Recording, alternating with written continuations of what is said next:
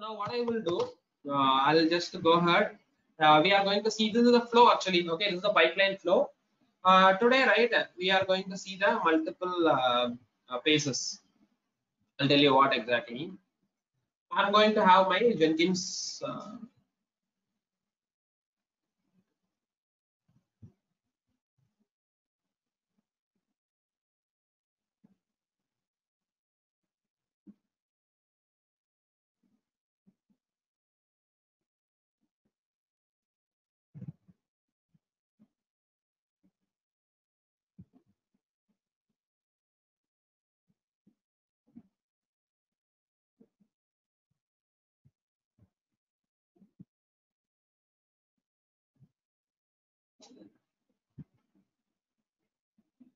Okay, I'm having a Jenkins now.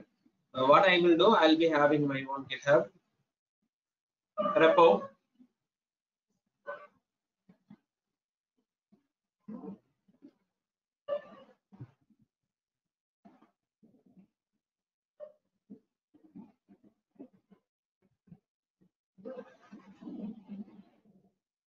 Okay, from GitHub, right? You take the source code and everything.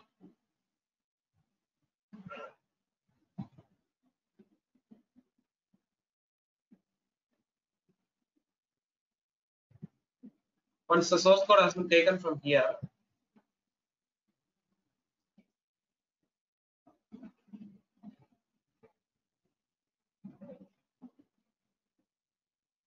once source code has been taken from here, what I will do, I'll just going to make a two pipelines basically. Okay, my first pipeline is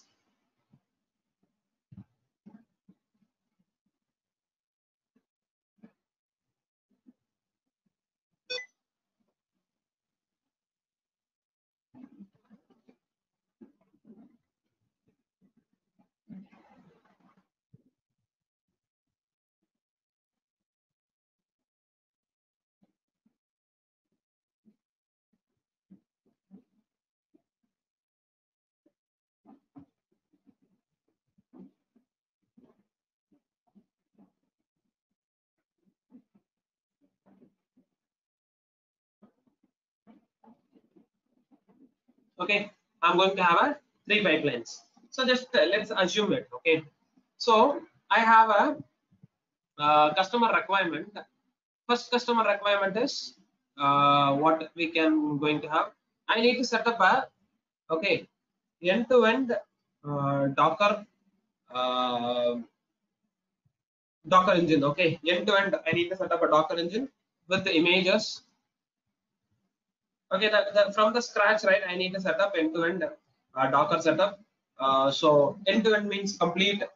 Okay, complete a Docker engine and the respective images, everything. We are going to set it up. Okay. So whatever the images are really needed, the basic scratch setup. See, when any customer needs in our project, when customer needs any Docker setup, brand new Docker setup, they can come simply, they can launch this Jenkins pipeline. This pipeline will do all these things for you. Entire activity, right? Which the pipeline will take care. You don't want to do manually anything. Okay. So installing, updating a local package, installing Docker application, starting the services of Docker, and the Docker images, bringing from the Docker up repo, all those things, right? The Jenkins will be taking care. Even the person who doesn't know the big background of Docker, right? This pipeline will take care of it. This is one of the example. Okay. Similarly, we are going to have another one example, which is okay, which is I'm going to build my own custom Docker image for my client requirement, for my application. Okay, so I am having a Docker where I need to create my own customized image actually. Okay, that way, right? I need to create another pipeline. So there are some other third example. No, we can even see. I have another pipeline. This pipeline, right? Maybe what we can say. This pipeline maybe we would tell like I have a Kubernetes cluster. Okay, I have a Kubernetes cluster. So in this Kubernetes cluster, right, I need to deploy something. Okay, in Kubernetes, I need to, I need to create some deployment. Okay, I need to set up, any replicas, or I need to set up a pod. I need to set up a services. Okay, I need to create an ingress, whatever. Okay, for that, right, I am going to create my own pipeline.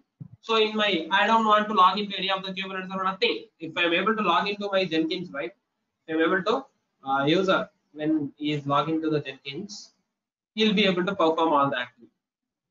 So for all this activity, right, we are going to,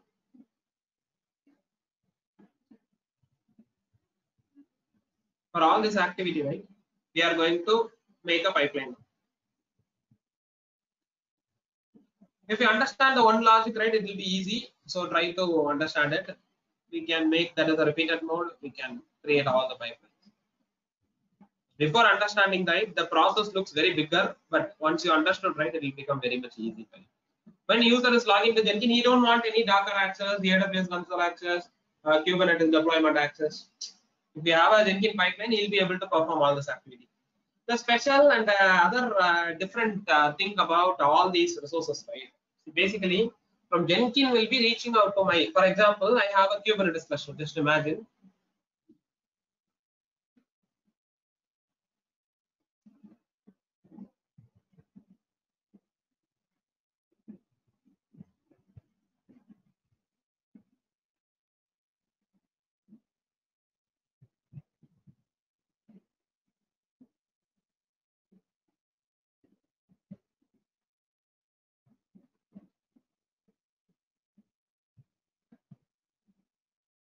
Okay, I have my own Kubernetes cluster. Just imagine this way.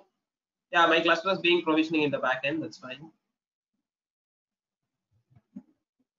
Okay, it's creating without any error. Yeah. So in order to interact, I cannot directly interact, right? I need one EC2 instance or any interface. Okay.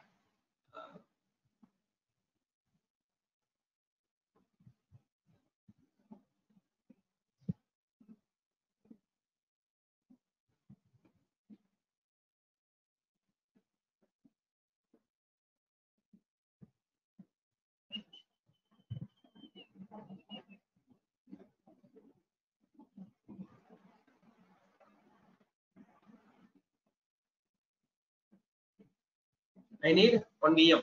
So basically, what my Jenkins will do, right? Even this is my pipelines, all I'm good. Okay, understanding the pipeline and things are getting done. All I'm fine. Okay, this is the one.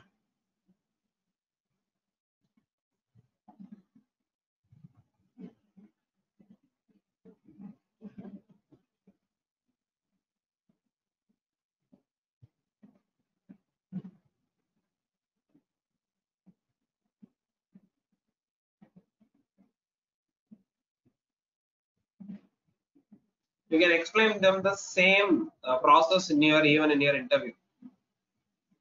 Okay, there are three scenarios, three pipelines we are going to see.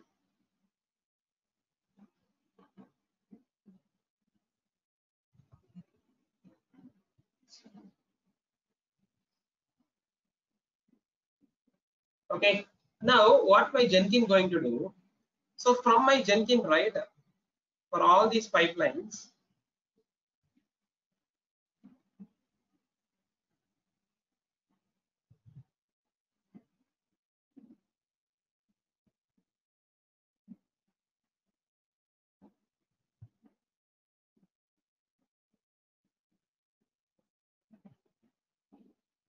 okay, from my, all my pipelines, right?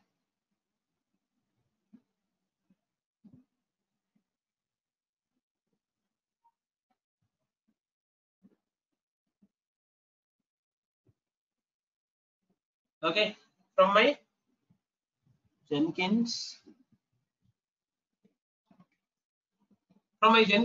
I need to reach out to this VM.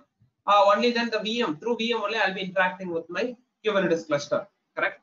For that, we are going to use, there is a plugin called SSH agent. Okay, there is a plugin called Jenkins plugins. which is something called SSH-agent.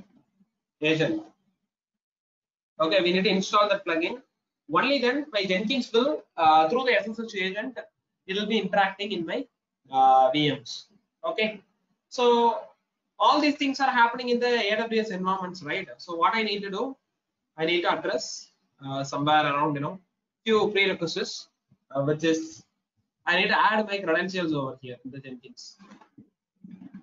How Jenkins has GitHub connectivity with GitHub credentials. Such a similar way, I need to make sure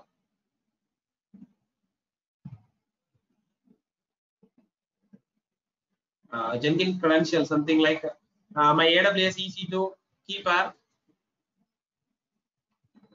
Okay, GitHub. Okay, GitHub credential, all these things, right? We supposed to address it. We need to add it on Jenkins credentials.